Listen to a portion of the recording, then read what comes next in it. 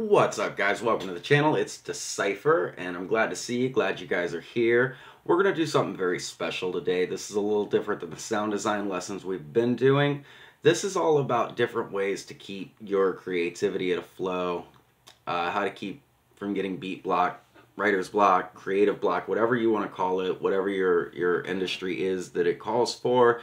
If you're a songwriter, you might get writer's block. If you're a producer like I am, you probably have gotten beat block at some point in your life. So I'm going to show you guys a few ways to kind of help to get through those things. We're going to talk about some of them. So without further ado, let's go ahead and get into it. Alright guys, so the first thing I want to talk to you about to keep your creativity up is keep instruments around that you're unfamiliar with. You'd be amazed, like this thing right here, my keyboard, is honestly one of the instruments that I keep around the most that I am so unfamiliar with. I don't play piano. I'm not a keyboard player by any means.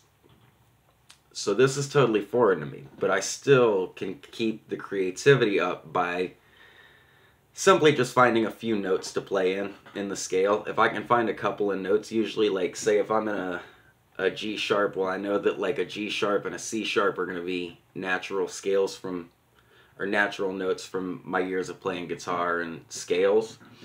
So I can start to work from there and find new ways to move around.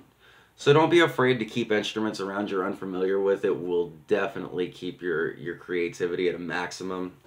It'll keep you kind of guessing. It'll keep the magic in making music up too. So one of the next things is, and I tell everybody this, like especially the producers that I know, because I know a lot of producers who are like, I got a guitar laying around, but I don't know how to play it. Open tune it. I mean, like, I keep a guitar around that I open tune. I keep several guitars around that are open tuned, actually, for several different reasons. Like, I'm going to shift you guys a little bit here. And I'm going to slide out some. Like this one I keep in an open E. So that, like, I can do covers on this, like,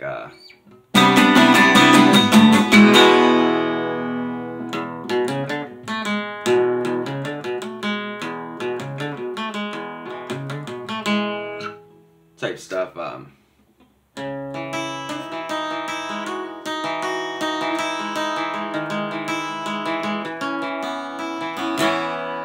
Because the great thing about a lot of open tunings is that even if you're not a guitar player, you can use one finger a lot of times to just play stuff.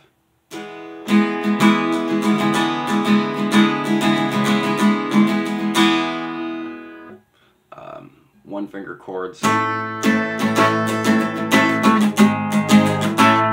Type stuff. So, open tune guitars, definitely a big plus whether you're a guitar player or not. I mean, you can go to pretty much any pawn shop, pick up a cheap ass guitar for like less than $100, learn how to open tune that thing to an open D, G, or E. You're good to go, man. You've got new ideas all over the place that you can play with. And that kind of segues to our next one, which is don't be afraid to play. Do not be afraid to play. Like, play is what keeps us creative. If you're a songwriter, I definitely would suggest that one of your biggest forms of play, learn as many songs as you can.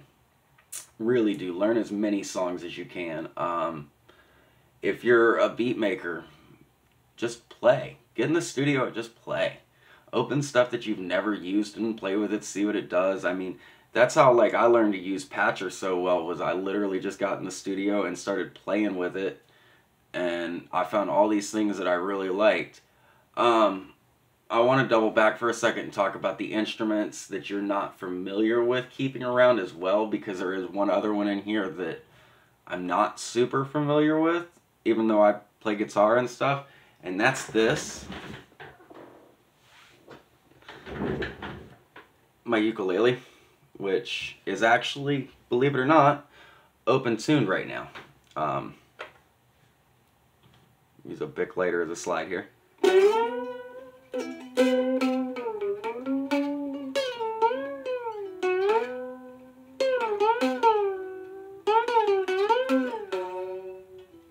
course, big lighters don't work so well on this. Let's see if I have an actual slide here.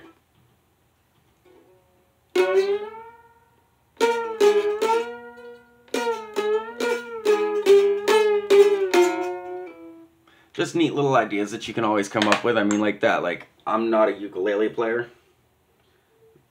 but again, this is open tuned.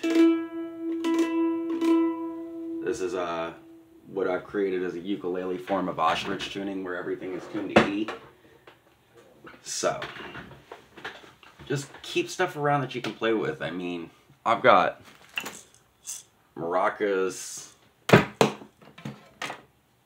djembes, cajoons, bongos, all kinds of stuff around here that most of it I don't even know how to play. It's just there because I picked it up in odd places. Like, look, I've got, as I knock a bunch of shit off, sleigh bells. Why? Because I found them at Christmas time for $1. So I got them. So yeah, don't be afraid to play. Play is a good thing. You're never gonna be in trouble for playing. It's not like, I mean, we're music producers, we're musicians, we're creatives, so it's not like somebody's gonna come in and be like, what are you doing? Why are you playing? What? No, I've never had that happen. Somebody walks in and goes, what are you doing? I'm playing around. Oh, cool. That's about how they look at it. Another part of this, while we're on the play subject, is, and while we're kind of on the subject of things that don't necessarily look like the creative process, this is something I learned from St. Vincent. I recently took her master class, and I learned a lot from this, and this was one thing that I really liked, that I carried with me. Sometimes the creative process looks like taking an unneeded shower. Staring at a wall for 20 minutes. I mean, I don't do a ton of live streaming just yet. I'm getting ready to start doing live streaming here on YouTube and stuff. But you guys will see that a lot of times the creative process for me can be flourishes of 20 minutes at the keys and then 15 minutes of me sitting here going, as I look at the Madonna picture on the wall or whatever it is. It just, you know, sometimes the creative process is just these odd things that people don't necessarily connect to it. Sometimes it's a nap. I mean, I've literally walked away from songs and stuff before, like, I'm gonna go take a nap. And that's all it was. And then I came back with a whole new concept and a new idea. The thing is that when you take your brain, okay, so when you come in the studio, your brain immediately jumps into, like, this creative mode, but it's constantly fighting between the creative and the scientist. You know, your left and your right side are constantly fighting. So sometimes those breaks is when you get to step out, turn the entire thing off, let it all just fade out back to your brain, just being a brain again, running the body like it does. And you could be standing in the shower and go, that's the melody line I need for that song. Or, that's how that chorus should go. You'll just have these thoughts that'll hit you once the brain's done fighting with itself. So try and turn that inner critic off as much as you can. I know it's difficult. So if you have to take a minute, step away to turn it off, that's fine. There's no set rules here. We get to create as we see fit. Especially for a lot of us who are independent, we really get to just create when we want to create, how we want to create, and whatever we want to create. So that's kind of the nice thing about that. So don't be afraid to take time and just don't be one of those people. You can't work all the time, okay? You cannot work all the time. So don't be one of those people who works themselves to death and fries their brain out by the time they make it to stardom, or by the time they get their notice, or whatever it may be that you're striving for. You don't want to be so burned out that you hate the thing you're doing by the time you get there. So that's one. Moving on. Let me move through my notes a little bit here. Another way you can always beat any creative block, collaborate. There's always new up-and-coming artists, producers, musicians, whatever it is that you're in, that are looking for people to work with to help them with their blocks or the things that they don't understand, or even just to help them grow and get noticed a little bit. Use that to your advantage. If you're stuck, find somebody that needs the help and use that to your advantage. You guys have seen I've got a whole season of collabs that I've been doing since the start of the year. And the reason for that is because every time I hit a block, I hit somebody up and go, want to do a collab? I'm stuck. Here's a loop, or here's a drum loop. Put something on it. I got nothing for this. If I'm writing songs, I'll go and find somebody and be like, I don't know what I'm doing. Here, look at this. What do I do? Collaborate. There's a reason we collaborate. You know, the purpose of collaboration is to embrace the sonic growth of music or creativeness and art in any form and bring in ideas that you couldn't or wouldn't have thought of yourself. So, that's just a sidebar on collaboration and why it's so important. These next ones I really, really want to take a second and talk about because they're huge, especially for the musicians out there, okay? People who paint, you guys already know about this. You guys already, that's a whole different kind of art. You guys already understand what I'm about to say. So, if you're a painter and you're watching this, just know you probably already know this. But I'm going to use it in the musical sense here. Don't be afraid to record things to tape. That's simple. I know it sounds like the most simple thing in the world, especially to people who are probably like, well, I'm not a music producer, I'm a songwriter. Don't we record everything to tape? Yes, in that sense we do, but what I mean here is, let's say that I grabbed this guitar right here. And let's say that I threw the microphone up here down and I had my, my CLA Waves reverb plug-in, my Arteria chorus loaded up, all these really cool old school 80s effects. And I start playing and I'm going,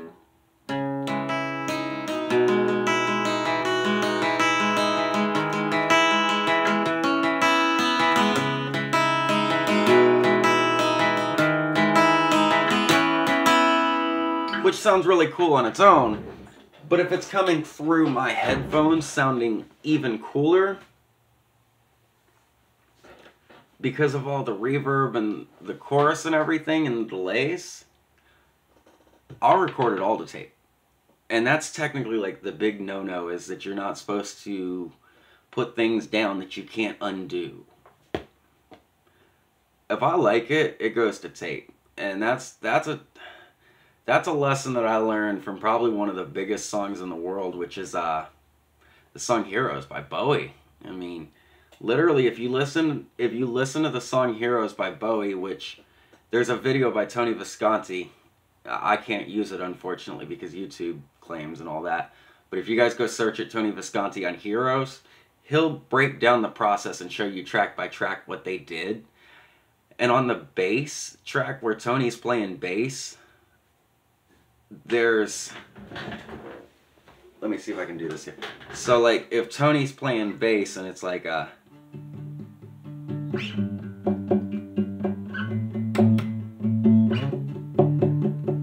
type of a deal, they had put a phaser on it because phasers were pretty new at the time, which makes it do like this kind of a waving sound. It phases everything back and forth on it. Trying to explain for people who aren't music producers, who don't understand what phasers are. They put a phaser on the bass. Well, that was like a huge rule breaker back then. It was like, no, you don't record effects on bass. You don't record them to tape especially. And it's still a thing. I see producers all the time like, oh, you don't put effects down until afterwards. You don't use auto-tune until after you record so that you can tune the vocals. What? Bro, if I got a singer that comes in and they're bad, I'm auto-tuning while we record. I am not listening to you be bad. I'm going to listen to you good. The way that it should sound in the mix. The way that it'll sound when it's done. So record with effects if you like it. Don't be afraid of it. Don't, I'm going to do this. I'm going to segue right to the next point here. Take all these lessons that you learn, all these things that people say, never stop learning. Don't be afraid to learn. Learning is key. Knowledge is always power. But don't take everything as a golden rule. I mean, like, here's a prime example. Just because Bowie and Tony Visconti used a phaser on their bass doesn't mean I'm running out putting phasers on my bass. Doesn't mean I'm running out and phasing 808s out of tune and shit or out of key. Not happening. They liked it. It worked. If I find something, maybe I put a reverb on an 808 and I like it. It works. I'm keeping it. It's going to be that way. That's the way it's going to sound. So don't be afraid to learn. Keep learning. Always keep learning. But don't take everything as a golden rule. Sometimes things work only for the person that does them because they know how to do it. So you might have to adapt it to yourself.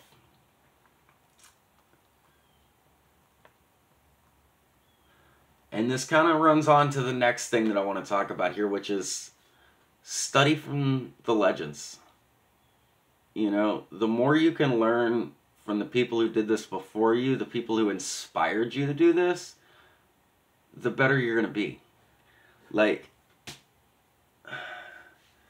I always loved how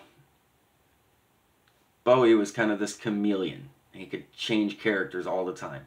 He was Ziggy, then he was Aladdin Sane, then he was Halloween Jack, then he was the Thin White Duke, then he was, Bowie at one point. He was just Bowie in the 80s doing Let's Dance and stuff with his blonde hair and his blazers. So he always had these evolving characters, the Earthling, all these different things. And I really loved that. That inspired me to get into music because I loved Bowie. I loved his music. I loved the whole aspect of characters and things.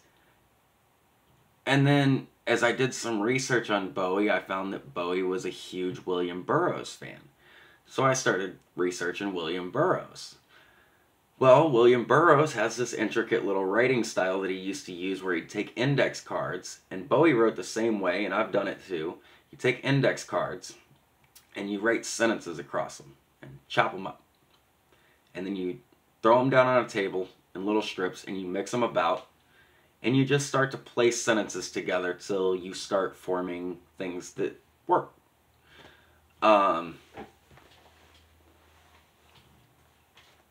Like, there's a Bowie song called Cracked Actor where he talks about, you sold your illusion for a bag full of shacks, well, you made a bad connection because I just want your sex.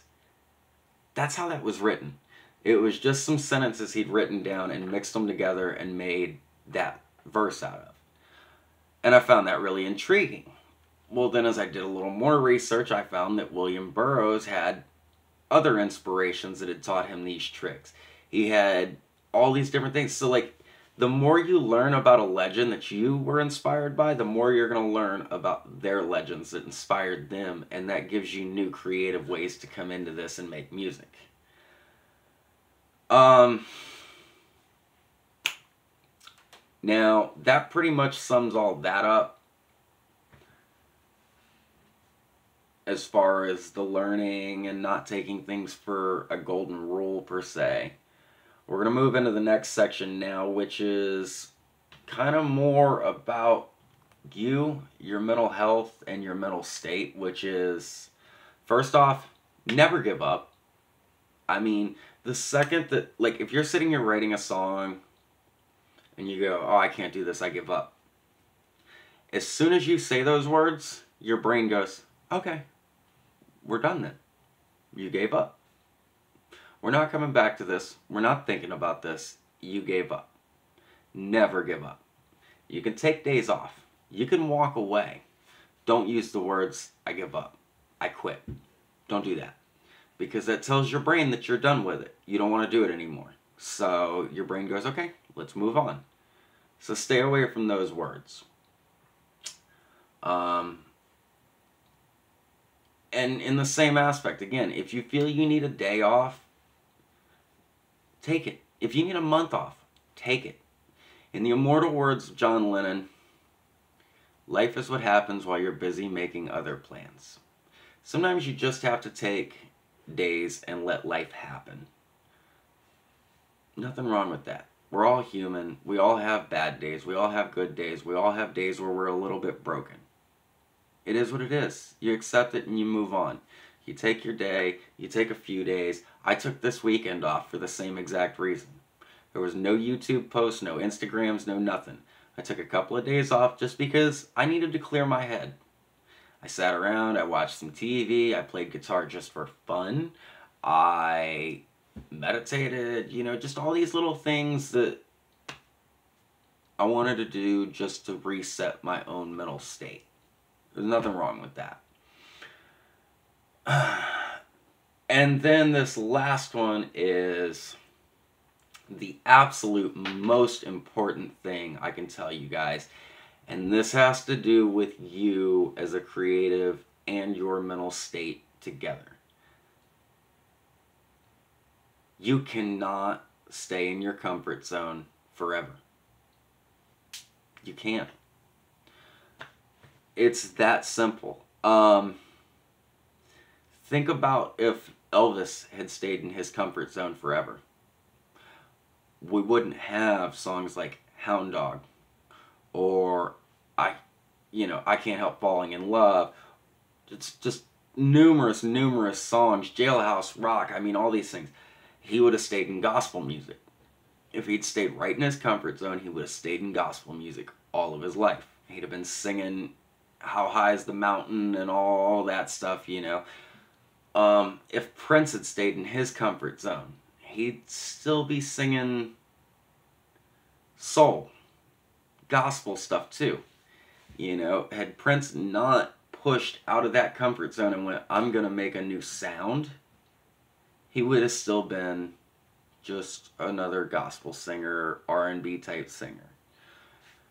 Had Bowie not pushed his comfort zone, he'd still be doing, well, unfortunately, it would have been a lot of that Laughing Gnome folky crap. If you've ever heard Bowie's first album, it was not great. So, push the comfort zone. You gotta leave the comfort zone. There is a reason that the comfort zone makes you feel comfortable. It's because it's easy.